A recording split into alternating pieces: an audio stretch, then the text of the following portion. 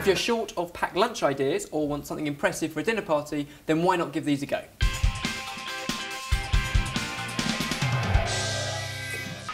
We've got some lovely fresh salmon fillets with some lemon and some dill, and we'll use that to wrap around our eggs, and then we'll roll that in flour, egg and breadcrumbs, and we'll end up with a salmon version of a Scotch egg. Awesome. Okay, perfect for a picnic. But to start with, we'll get some of these eggs on the go. 2 eggs to start off with into salted boiling water, and they go in for 6 minutes. 6 means they're soft boiled. Our fresh salmon fillets, still with their skin on. So just take the skin off and some rough chunks, and if you can put those into the blender, and the same with that one.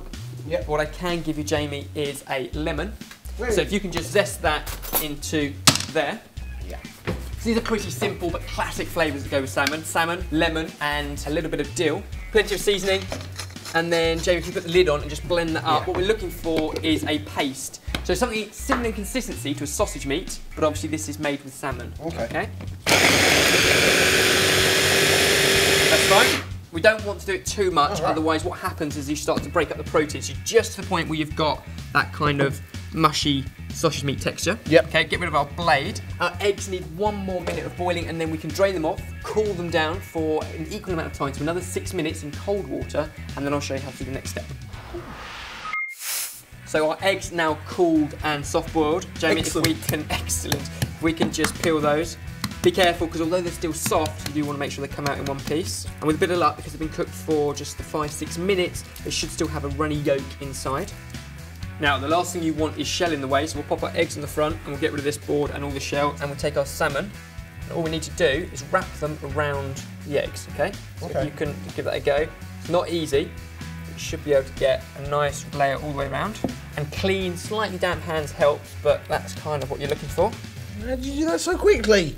And now we need to coat them in breadcrumbs, and to do that we need them to stick. So we need to roll them in flour first, then egg.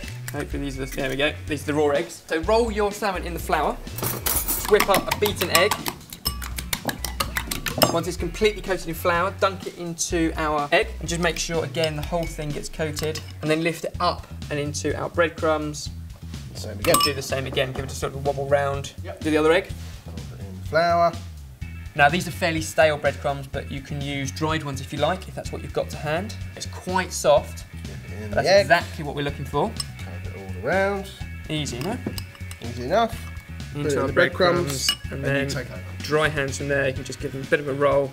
What we end up with is raw Scotch eggs. Now at this stage, you can actually put them in the fridge, and they'll stay in the fridge for a couple of days if you need to. Cool. So you can make loads of them way ahead of time. Yep. Easy, easy food. But for now, that's great for dinner parties. Perfect starter for dinner party. There we go. Now we need to lower them into our hot oil. Do that carefully, just by using a spoon like that. Okay, this is oil at 180 degrees Celsius. Obviously, if you've got a deep fat fryer, use that. Keep an eye on your temperature, but just lower them in there, and you should get a nice bubble. Do the same with the other one. And they need about 2 to 3 minutes, so they're nice and golden all the way around. In the meantime, we can clear all this away and get ready to serve up our amazing, soft-centred salmon Scotch eggs. There we go, that's the kind of colour we're looking for. Wow. Beautifully golden all over. Just drain them to get any excess oil on a clean tea towel or some kitchen roll. And don't forget that oil is absolutely fine. Okay, so you can drain it through a sieve, collect all the bits, and what the oil that's left you can cool down and reuse another day. But for now, these are our Scotch eggs. So if you can just arrange a little bit of watercress on our plate there, just a nice nest for it. And what's beautiful about these, you should have a nice runny yolk in the centre. Look at that, spot on. Yes. Plate it up on our bed of watercress with a wedge of lemon on top for a great picnic, dinner party starter, or however you want to eat it. It's our salmon Scotch egg sorted. Let's try this. We'll go for this one. Chops around that. Thank you. That's really good. It feels like a Scotch egg. It looks like a Scotch egg, but it tastes of salmon. And these are awesome cold as well. In time for a packed lunch or something. Yeah, absolutely. You won't get bullied. You might get bullied.